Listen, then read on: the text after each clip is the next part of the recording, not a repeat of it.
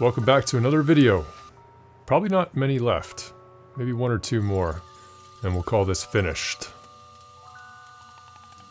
Okay, I think this is going to work after all. So I just ended up spraying a lot more 3M77 on the fabric side and just a little bit on the foam so it wouldn't eat in. And then I did this test and I'm pulling it off and it's very secure. It probably doesn't look like it, but really having to yank on it to get it off. I think that's a good test, and that's the method I'm going to use to cover the interior. Hi, we're going to take Stella. Julia surprised us with a visit home. My little sis. It seems no matter how many times I measured with my angle finder, it was really hard to get these miters exactly perfect. I spent a whole day just doing one side of the trim. But I did my best, got pretty close. Using 3/4 inch number 8 self-tapping screws to fasten the trim down. Okay, and up. I don't feel like I'm doing much.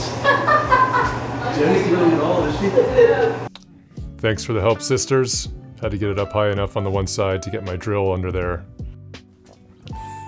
Back and forth, measuring a million times, cutting once, figuring out I was still wrong, and starting over again. This aluminum trim is really expensive, nearly $500 Canadian. You might wonder, why the heck would you spend so much on this thing? Well, there's a term called escalation of commitment. Gonna pop in the vinyl insert now. This is the stuff that I bought. Oh.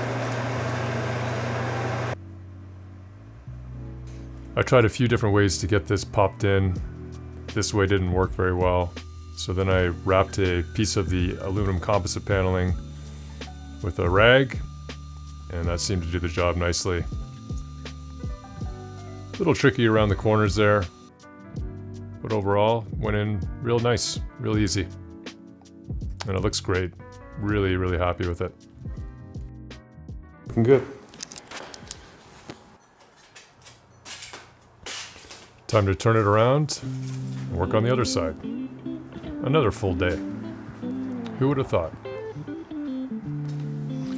Underneath the trim, I'm using this product from Dicor.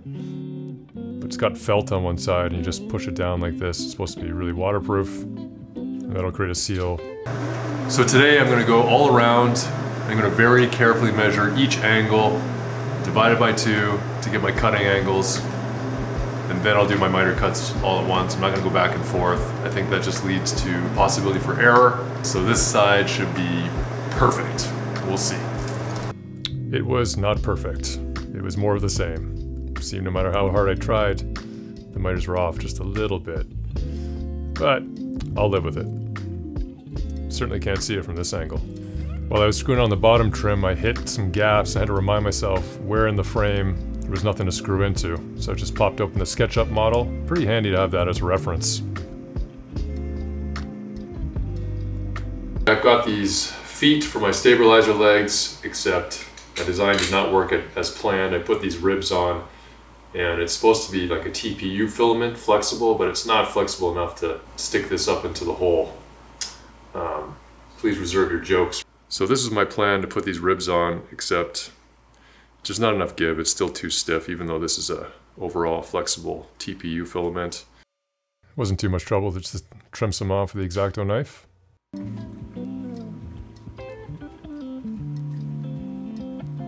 Ah, there we go. Finally. If I come down on an angle, I'm still going to be able to flex with the angle, like that. Okay, the next thing I'm going to do is I'm going to take some 120 grit sandpaper, just to start with. I might get up to 60 coarse grit. And I'm going to sand this shaft, and I'm going to sand the inside of the receiver tube. And I'm hoping that that'll deal with some of my slippage with these 3D printed clamps that I'm using. I'm putting too much force on the clamps and they're starting to break on me. So I think I had the idea all wrong with the WD-40. I want to have some grit. Yeah, these stabilizer legs have been a real issue, but now they're working great. The sanding seemed to do the trick.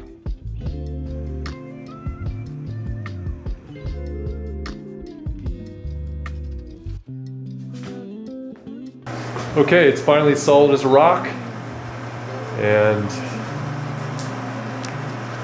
not going anywhere. I know you can't really see because I'm shaking the camera myself, but I'm shaking and the Cyberdrop is not shaking. It's pretty dark in here, so I'm going to bring in one of my pot lights and just hook it up to this battery, 12 volts. I like it. Okay, I'm going to spray glue the ceiling insulation panels to the ceiling. Once again, using the 3M77. Not sure how effective it is actually, because I found the next day it hadn't stuck in all the places I had glued, but hopefully it's better than nothing.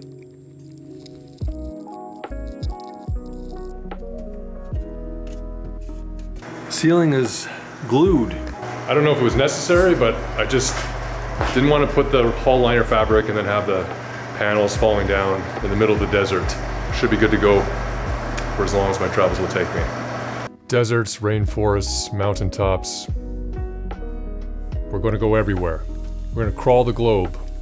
We? Why do I say we? I guess maybe I'm hoping some of you might tag along. It's nice to have company on each other's terms here with this wonderful YouTube invention.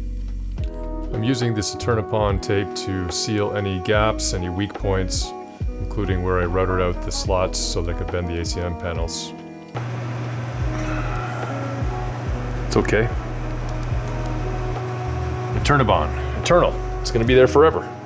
Alright, I'm gonna use my mom's red nail polish to put on some indicator notice lines so that I can tell if the bolts have come loose underneath over time. So I'm gonna cap off the front of this tube here. Originally I was gonna weld it, create a nice stack of dimes. On second thought, I don't feel like taking the fork all off. So I'm gonna just JB weld it on. So I'm gonna sand it off the edges, JB weld, slap some duct tape on there, and then I'll come back off and grind it smooth so it's really nice. And that should do it. I'm just trying to decide where I want to put the pot lights. If I put one in the back here, I can angle it this way, kind of like for a reading light. If I have it right up here, you know, I don't want it just glaring right into my eyes, So right now the light's kind of close to the panel, but once it's recessed back into the foam, I think that's going to be quite a mood light. My goodness. Oh yeah, it's awesome.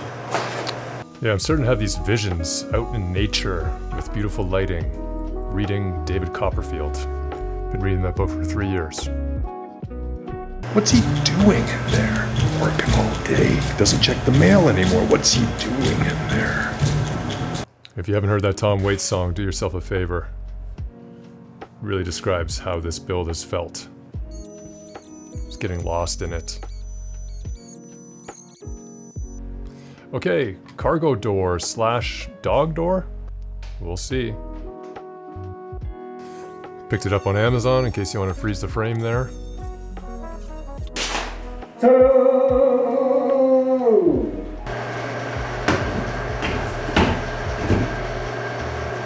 Yeah! So this is my wall thickness here. I just trace a line on the inside, and I'm going to grinder wheel this excess off so it doesn't protrude into the cabin. Make sure you use a full face mask if you do it that way. 3M tape and challenge. Alright, I'm not comfortable just using the 3M tape because as you can see here, it's not perfectly flush and straight.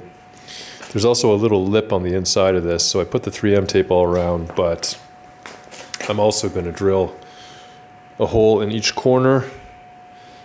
And I bought these stainless steel machine screws, number 8, 32. Everything's stainless. I don't want to deal with rust now or in the future. And I got these nylon locking nuts. So I'll fasten the 4 corners, and that should pull it all in. It's got the 3M tape, so between the 4 bolts and the 3M, that's going to be solid. Come on, Senna. Come here. This was a big test here to see if my dog would actually go into this thing, but she slipped right in like an elegant fox. I'm still thinking I gotta bring her. I'm on the fence. Okay, there are 2 seams on the Cyberdrop that I need to cover with some custom bent angle. So I just went to a local fabricating shop in Peterborough, and this is 108 degrees for the back, and I got one for the front that's slightly different. I'm gonna spray paint them black with Trem Clad. This is just some protective film, and we'll slap that on there.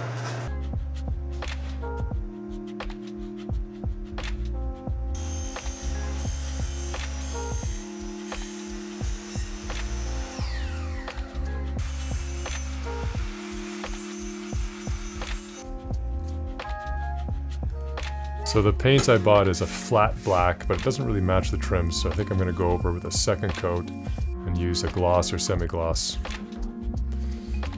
The last thing I have to cut out is the back vent. Make sure Stella and I can breathe no matter what.